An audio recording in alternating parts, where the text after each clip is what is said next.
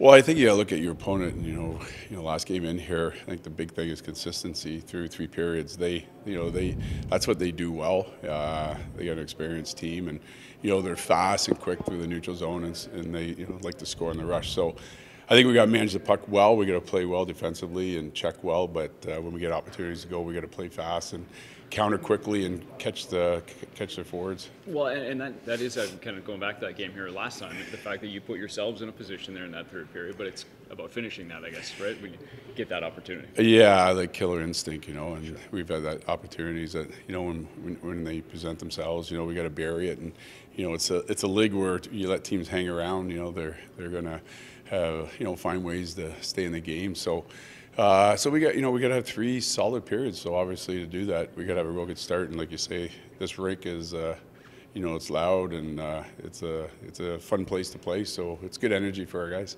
How have you liked the pace of your group here over the last couple of games? I know maybe the one on home ice aside, but where are you seeing it right now in terms of that pace?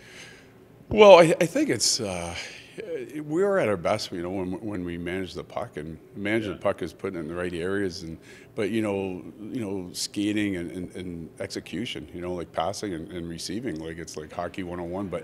But the game, you're not supposed to make it complicated. It's supposed to be about skill, and when we do that well, and we skate and we support the puck, and we have 5 guys coming up together, then that's when we're most effective, and we just have to do that more consistently.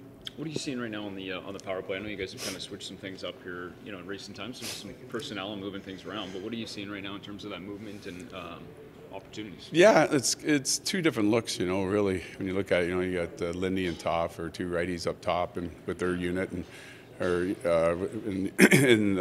so it gives them more. We're moving the puck quicker, which is opening up more shots. And with the other unit, it's more about attacking and using all 5 guys and attacking from down low. And we got Kadri and Johnny on the flanks, lefties. And so really it's just 2 different looks. But at the end of the day, it's the same thing when we move it quick and you use the whole O zone. It opens up for shots and second, third opportunities.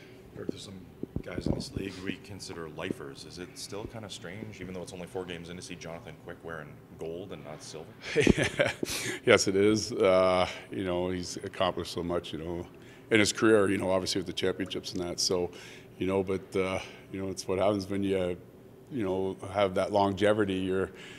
Chances are you will move to another team, and he's a winner. He's a competitor, and he's been a good goalie.